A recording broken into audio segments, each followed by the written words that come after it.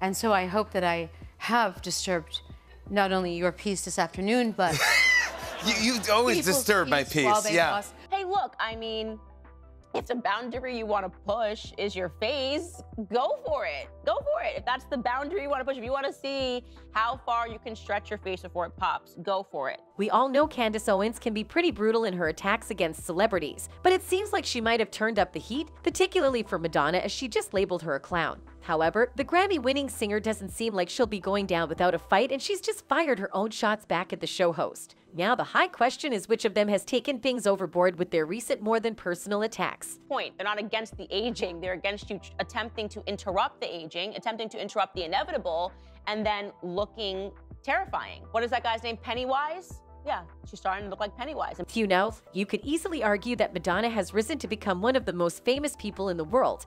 But even that has not stopped Candace Owens from going after her, and even going hard while at it. And in the latest wave of her attacks against the singer, Owens compared her to Pennywise, the antagonist clown of the movie. It must have stunned, don't you think? Well, inasmuch as a lot of people would want to instantly attack Owens for such a wild comparison, it actually wasn't just pulled from thin air. Her comments came from Madonna's most recent look, which basically stole the entire shine from the 2023 Grammy Awards ceremony. Per the reports, Madonna, like her way-back namesake, means a lot of different things to different people. You don't get to be an icon without being able to contain multitudes. So when she appeared at the Grammys with a face that bore little recognition to her original visage, or any 60-plus-year-old woman's visage, or to many, any normal visage at all, people had opinions, and Owens was merely just one of many, and thanks to the glories of social media, we got to hear just about all of them. One user wrote, "Why fill your face with Botox like Madonna when you can age with grace and beauty like Audrey?" Apparently, the star was there to mark a moment in popular music history to introduce the performance of Sam Smith and Kim Petras, the first transgender singer to win a Grammy. She was reliably Madonna about it, meaning that she first talked about herself, then used words like scandalous and unholy, and managed to somehow paint Smith, an artist who has graced the cover of such mainstream publications as Rolling Stone, Billboard, and GQ, as someone who has risen above the critics. Critics are to Madonna as football is to Tom Brady, the thing which she can neither leave without nor really engage with much enthusiasm anymore.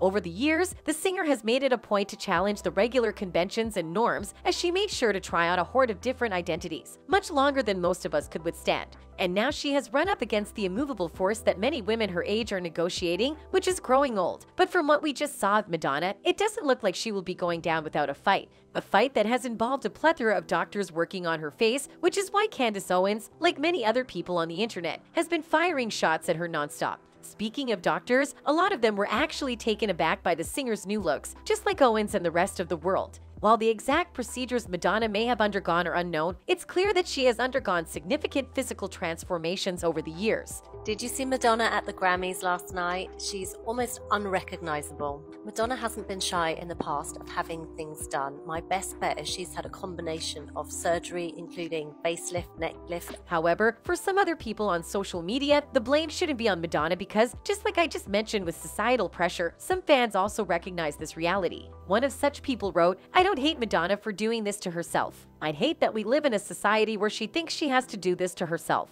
Nonetheless, this has not stopped the series of attacks that have been flooding the singer's way since her appearance at the award show. In fact, besides the basic analysis social media users were doing on her face, some professionals have also stepped into that conversation. Specifically, the backlash on her has led experts in the body reconstruction fields to speak out about what changes the star may or may not have made to her face. But the reason this isn't a plus for Madonna is that their analysis also discusses whether or not they think she might have gone overboard this time. And newsflash, they had their own jabs too. Dr. Ahsan Ali, CEO of Beverly Hills Concierge Doctor and Urgent Care, also said, "When I first saw the post, like many others, I too was very surprised by how Madonna looked," before listing off about 9 procedures he believes the Grammy winner has done. Among them, the board-certified doctor believes that Madonna has actually gone under the knife to achieve her new aesthetic. She for sure had a facelift, Dr. Ali claims. You can see her skin is pulled back and tightened, with no loose skin and no wrinkles. A facelift also alters the shape of your eyes, which you can see in her image. Her eyes seem pulled back. He also notes that he thinks the Like a Virgin singer has had rhinoplasty, which Cassier, who is one of Hollywood's go-to rhinoplasty doctors, agrees with, noting the nose looks too narrow with a pointy tip.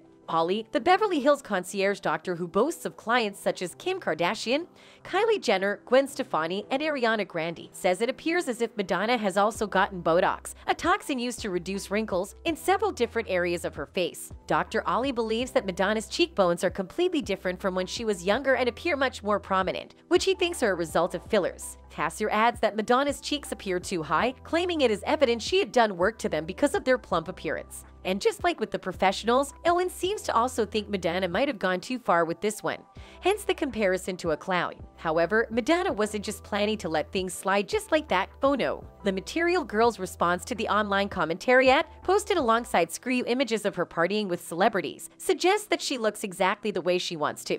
Instead of focusing on what I said in my speech, which was about giving thanks for the fearlessness of artists like Sam and Kim, many people chose to only talk about close-up photos of me taken with a long lens camera by a press photographer that would distort anyone's face. She wrote, "I look forward to many more years of subversive behavior, pushing boundaries, standing up to the patriarchy, and most of all enjoying my life." Looks like the Queen of Pop wasn't going to let Owens' comments slide for the second time. Yep, that's right, this isn't the first time Owens has publicly attacked her. A while back, Owens called the singer out after she touched on a pretty wild side of reality involving underage people in her book. Featuring photographs by Stephen Meisel and edited by the late writer Glenn O'Brien. The book, which sold 150,000 copies on its first day of release in the US, has Madonna assuming the role of a fictional character named Dita. Speaking on her eponymous podcast on Wednesday, Owens called Madonna a deeply disturbing individual before reading an excerpt that she said was taken from Sex. Titled Sex, and it was a coffee table book with photography by Stephen Meisel,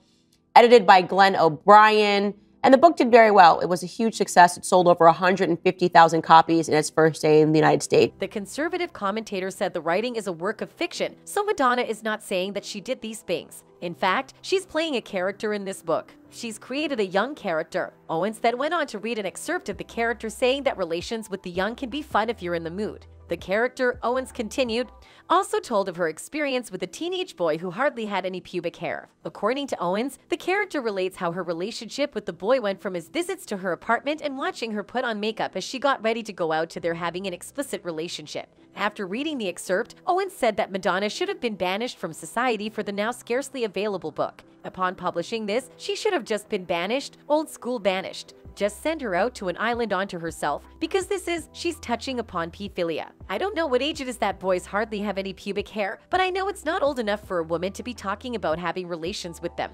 Well, while Owens seems to have been on the attack against Madonna, many people on social media just felt sorry for the singer, and they haven't been shy about their views. One of such users wrote, "I legit feel sad that people feel they need to do this. I also feel sad for their loved ones, like my heart would break if my mom changed her face so much that she didn't look like my mom anymore. Ouch, who knows? Maybe this is what triggers her to take the fight to Owens, but as with all other feuds in the industry, only time will tell where things end up." That's it for this video. Goodbye.